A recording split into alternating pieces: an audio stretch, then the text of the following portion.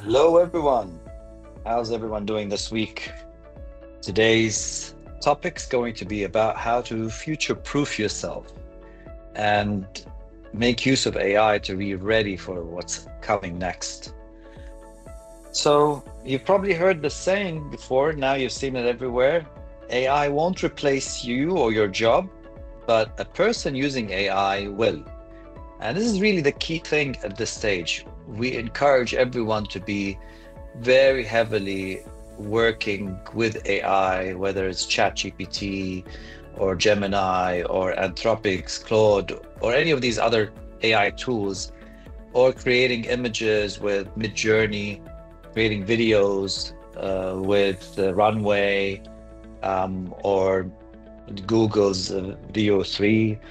Any of these tools in any capacity that you are working on that is of interest to you, we encourage you to experiment, play around with it, etc., because you gotta really get comfortable with it. That's the future. As we move forward, all of us will be supported by AI. And the people that are comfortable in using AI, know how to get the most out of it, are going to be the ones that really become so productive, so successful that they're going to be leaps and bounds way ahead of anyone else. So keep that in mind. Don't be afraid of AI. Make use of AI. Be the person that has the best, most effective use of AI for your productivity, for your passion projects, for your businesses. And in that way, you can protect yourself and be future ready. So a lot of basically jobs are going to be disrupted. A lot of jobs are going to be killed. We had one of our sessions previously about jobs that will be killed. And that is because automation, repetitive tasks, all of these things can be done much better through AI. And as such, we need to upgrade our skill set to the next level. In the last session that we talked about, where we talked about these jobs that will be disappearing, we highlighted some of the ones that are most at risk. Things like customer service, IT, even information systems, managing systems, even learning and development. These kind of functions will be heavily disrupted, and basically these jobs will be lost to AI because AI can do it better. And the jobs that have more of this human connection, such as sales, especially when it comes to complicated sales, or any other human to human interactions, will have much more value and would be much more secure in the future. So keep this in mind. And if you are in these jobs that are getting disrupted quickly, you got to quickly upskill yourself into these other areas. Take what you have, use AI to support you in moving forward. So that's on an individual level. On a business level, AI enables much faster decision making. It allows the extreme personalization of communication with customers. So every customer, whether they're, in the example of the learning, if someone is a learner as a customer, or a student who is considered a customer of a school or university, or an individual, consumer customer buying products from you, they will be able to get personalized service, personalized learning, personalized content specifically for their interests and their needs. Now, we've seen this over the past years on social media where, we get our personalized feeds, but you could expect this extended to every aspect of your interactions based on your profile, based on your interests, based on where you are, where you want to be. You will get this personalized service, which wasn't available, or wasn't, we weren't able to do it previously. At the same time, when it comes to business, all of these bloated big software, and what we also discussed in a previous webinar about the death of enterprise software, all of that would be replaced by micro platforms. And we discussed this in that previous webinar, so I'm just going to highlight it a bit here. Moving forward in the future, every system is going to be looking as, in the form of an AI brain, an agentic workflow in the form of an AI brain that has access to databases that store that single point of truth for the user engagements, and possibly for content or other things. So two sort of buckets of databases that the AI can read into and write to, and using these buckets of data, it would be able to personalize the service like we were talking about earlier. And then you can see here on the right side the platforms that can be easily replicated through this new architecture. And we are even in potential doing some of this today. So it's not like in the future, it's happening now. So you could easily create a very customized support desk with an AI agent that does customer support and sales all in one, without the need for expensive software.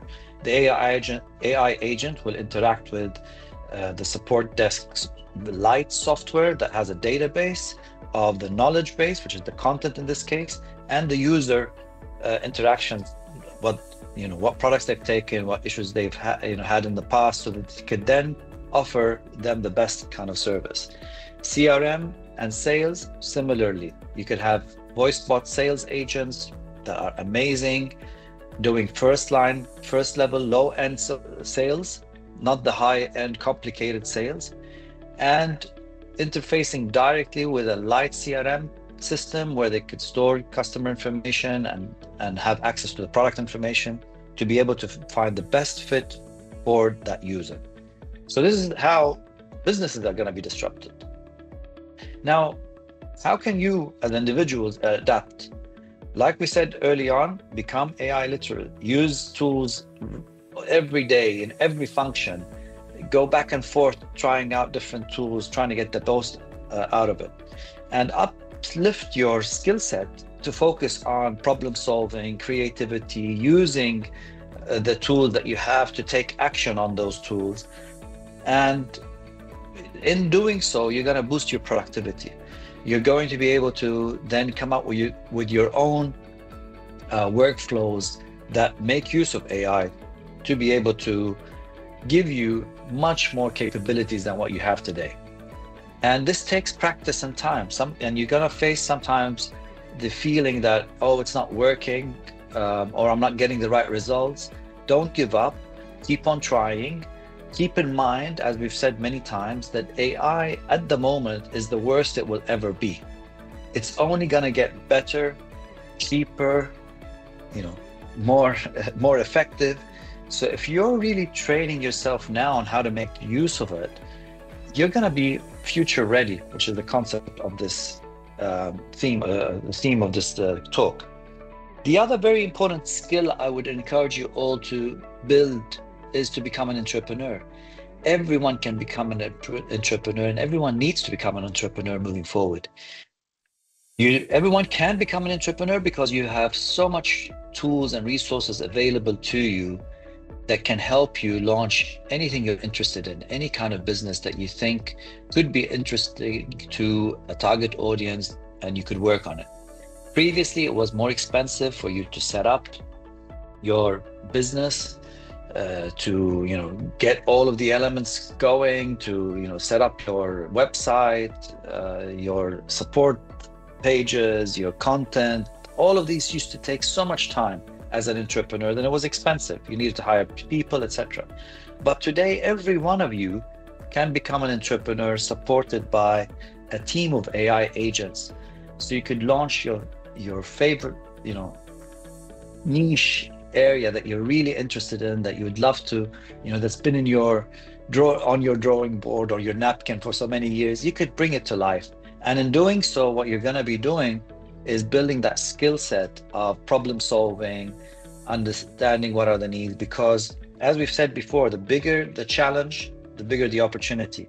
And there's a lot of challenges that are going to be coming today because of the disruption from AI and other things that are happening on the finance side that are also going to be disrupting the world. So there's a lot of disruption, which causes a lot of challenges. But for entrepreneurs, all of these challenges become opportunities. And as such, you will future-proof yourself by being an entrepreneur. The bigger the challenge, the bigger the opportunity. Keep that in mind. Now, how can businesses adapt? The easiest way, and you've attended some of our sessions before, we've talked about this before. The easiest way to get going is to start using AI, chatbots, voice bots in your organization. So you could immediately start in minutes launching your bots. They could be an extension of your existing website, so there's no need to think everything over or find which content you want to train it on. Just start them off as an extension of what you already have created on your public information, on your website, in your frequently asked questions, in your documentation.